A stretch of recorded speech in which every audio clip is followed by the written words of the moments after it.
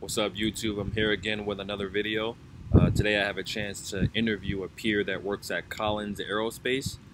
This company is a subsidiary of Raytheon Technology, and they are a large aerospace manufacturing company where their headquarters are located in Charlotte, North Carolina. Within the aerospace industry, they're known for creating aerostructures for nacelle systems, flight control surfaces, naval composites, and other structural components. They also create avionics systems for fighter aircrafts, cable management, and content systems. They are also known for creating mechanical systems, which include landing gear systems, actuations, propellers, as well as satellite components. Before I show you guys the interview, if you guys could hit the like and subscribe button, I would greatly appreciate it. And stay tuned, I got some good content ahead.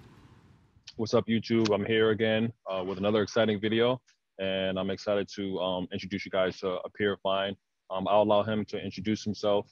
Han, if you can introduce yourself and by stating your name, where you're from, and your official job title, that would be great.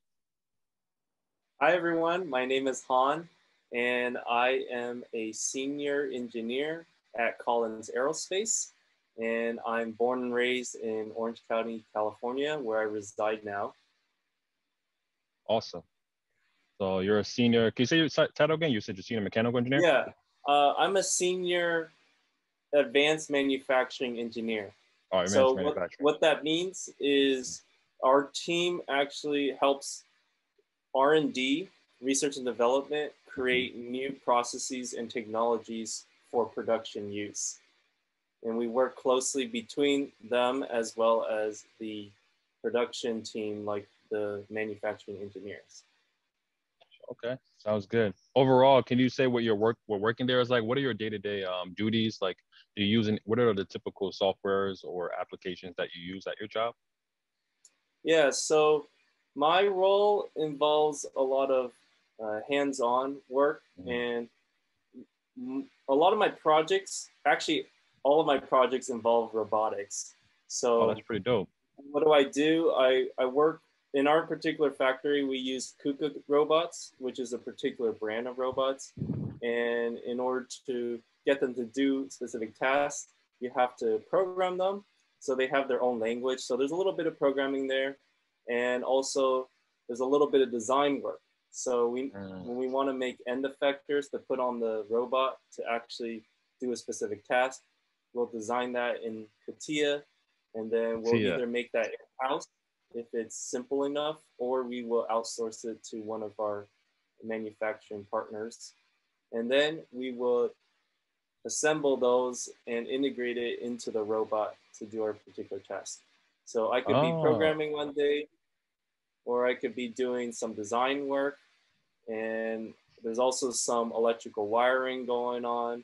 So it really encompasses all of the different disciplines that we learned in school, from design to electrical to mechanical. So I really enjoy it because of the well-rounded, hands-on aspect of my job. Yeah, that sounds pretty interesting because, usually jobs, they'll have you tasked with specific skills. Like if you're a CAD guy, you're a drafter and that's all you do. Or if you're a programmer, that's all you do. So it's pretty cool that you have the hands-on experience as well as some of the technical skills. What type of robots are you working on? Are these like humanoid robots? Are these like the robot arms that you see in manufacturing plants that place things on assembly lines? Is it like that? Yeah, so our products that we make at Collins Aerospace, specifically our division, Collins Aerospace actually has multiple divisions. They make things from the landing gears to the cockpit instruments to the interiors of the airplanes. And we actually make nacelles, which is the casing around the jet engine. So that's kind of like the equivalent of the hood of your car or just the sheet metal around your car. And as a result, as you might imagine, our parts are very big. So our robots are also very big. So we buy one of the larger robots. If you stand next to them, the robot can reach its arm probably like 10 feet high. So it is taller than us. And they can also lift very heavy parts. Now, our parts are mostly composites. So we don't need the robots to be that large to do the heavy lifting, but rather just because our parts are very large. And we have robots that can collaborate or work together. And what I mean by collaborate is you have two robots work on the same part, or they have tools that are doing different tasks on the same part, so that you have to make sure that they are working together and not crashing into each other. Wow, that's pretty cool. I didn't know you had robots that work and synchronize with each other. That's pretty dope. I don't think I've seen that. I know we have at our job, we have some, they ordered a robotic arm to do rivet installation for the airplane. So that's pretty dope that you guys make that. So what do you like most about working at your job? It sounds like you have a cool position. I think what you were saying earlier is the fact that I'm not just doing one particular task. Previously, I was a design engineer. That's how I started. So I was pretty much on the computer all the time. But I wanted to get more hands-on as well as more into the actual manufacturing space. So that's what I like, is the fact that my position allows me to be involved in these new projects all the time. We help make it mature, but then once it's mature, we work with the production team to integrate it into their process. Then we continue to work on new projects. So we're always working on new projects all the time, but we're also still supporting it. So that's what's exciting about it. That's dope. Yeah, man, that sounds like an exciting position.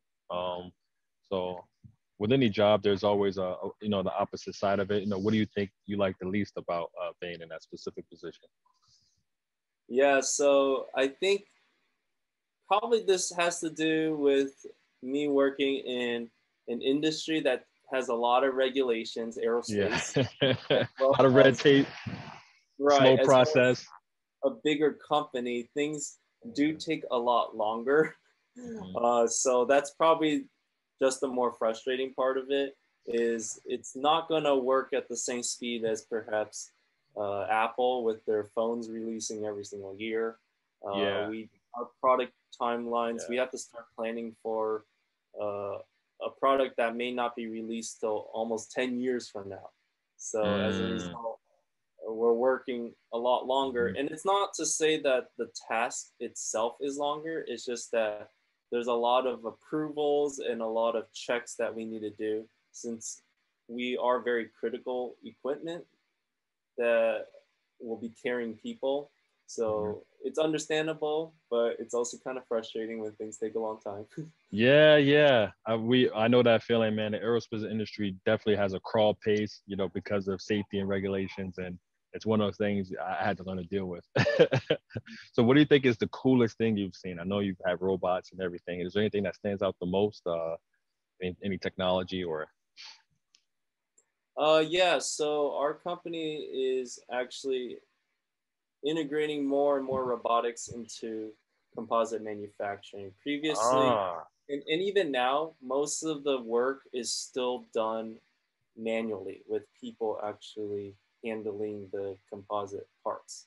Just because the nature of composites, it's not like you could just take a end mill to a block of metal and make something. It's very you have to like work with the composites in a certain way. It has to have a certain temperature range that you need to work with. So we're doing more of that. So that's what's exciting, is that I can see in my position, a lot of the projects coming down the line involve more and more robotics with the actual creation and layup of composites, not just processing.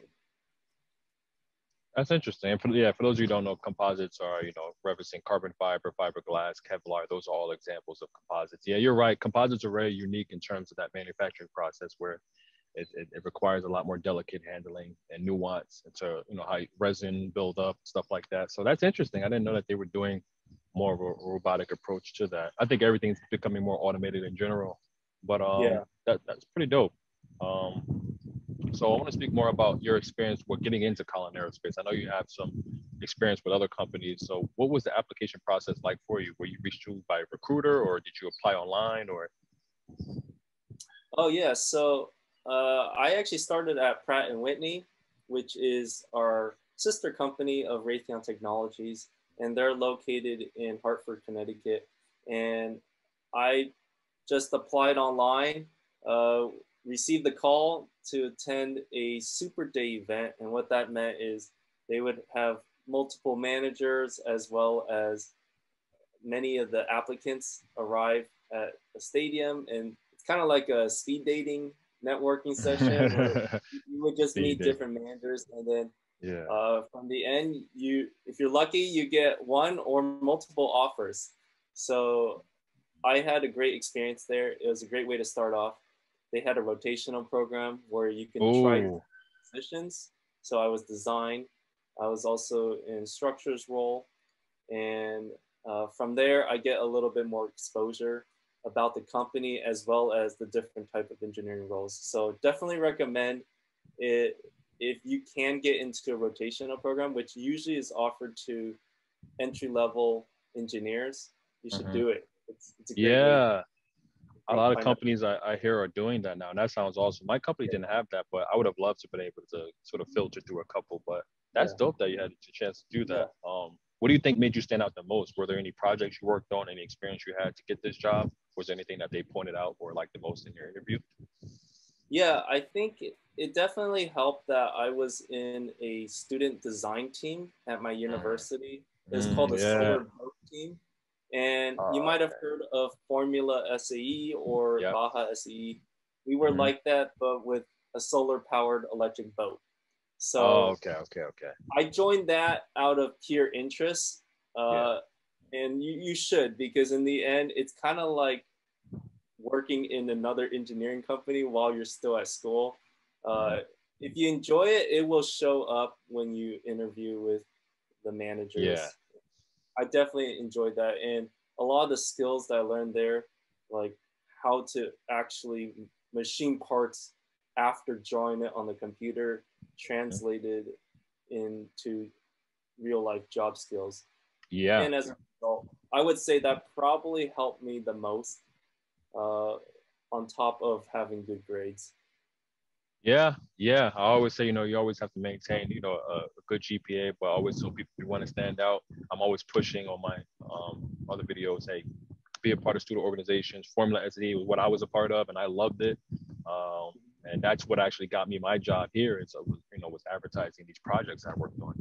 So I'm glad you said that. That's pretty dope that you had the chance to work on solar boats. I haven't done that or met anybody that. So that's pretty cool. Now going to reality versus expectations is something that I think I always like speaking about, because I want to give people the reality of what it's like working in the industry versus what it's like, what you think it's like while you're in academia. For you, what do you think? How does the industry differ from what you thought it would while you were in academia? Yeah, so when I first started down the path of doing engineering at school, I think a lot of us, myself included, might have envisioned like we're wearing the hard hat with the glasses, and we're welding something. You're building something every day. Right. And there is a little bit of that, like in my role, because I am working more with R&D, but in general, that's not what you're doing. Those are more of the technicians that are actually exactly. There's people designated for that specifically. Yeah.